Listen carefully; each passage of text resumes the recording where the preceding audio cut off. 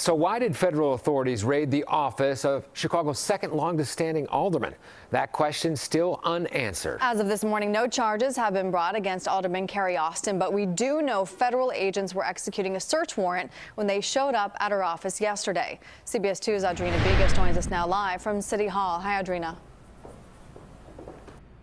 Good morning, Mike and Aaron. There have been no sign of Alderman Carrie Austin today here at her City Hall office or at her office on the south side in Roseland. She also hasn't returned our calls or emails since yesterday. Her ward office in Roseland was the center of a federal seize yesterday. Here are agents hauling out boxes, envelopes, and electronics. Authorities won't elaborate on why they were executing that search warrant other than to say it was a court order. The search comes 6 months after agents raided Alderman Ed Burke's office prior to his January indictment for extortion.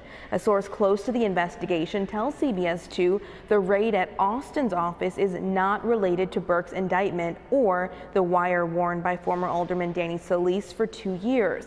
Mayor Lori Lightfoot, who is calling for Burke's resignation, weighed in. For the fact that Danny Solis wore a wire for 2 years, I have no reason to believe or know that these things are connected, but we knew that some other things are going to come.